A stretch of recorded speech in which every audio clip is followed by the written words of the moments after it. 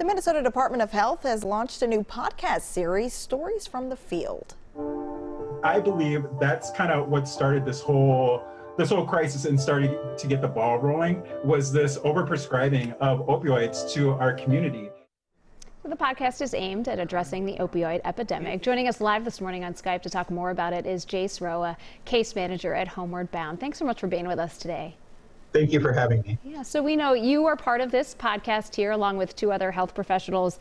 Talk to us a little bit about the podcast. How did you get involved? What is it about?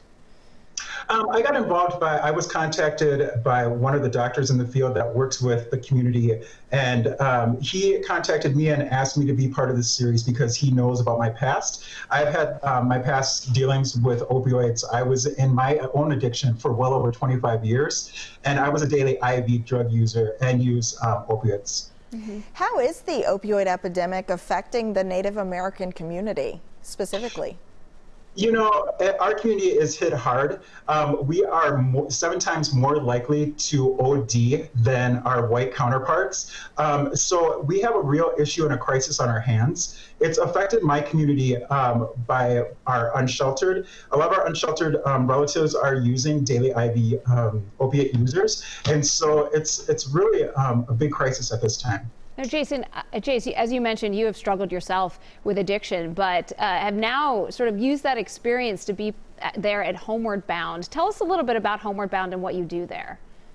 Homeward Bound is a 24-hour, 7-day-a-week shelter for Native Americans. It's Native American culturally based. So we have 50 beds. We have 30 beds for men, 20 beds for women, and our staff is mainly Native American. I think there's something to be said when a Native American can sit across from another Native American, and I can say, hey, I've been there, I've done that, and I can help you. How can I help you? You know, and that's the main thing that we stress on.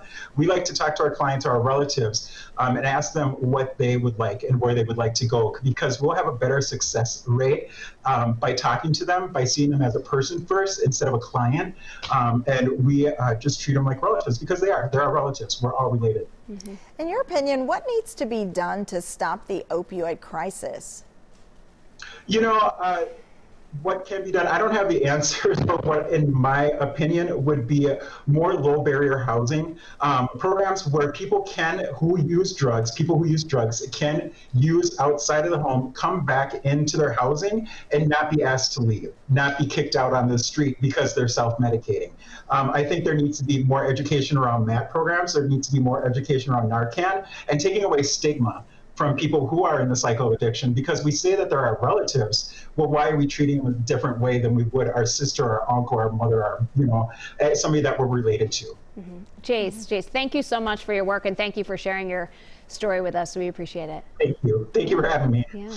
And you can go to WCCO.com/links to check out this podcast series. It's called Stories from the Field.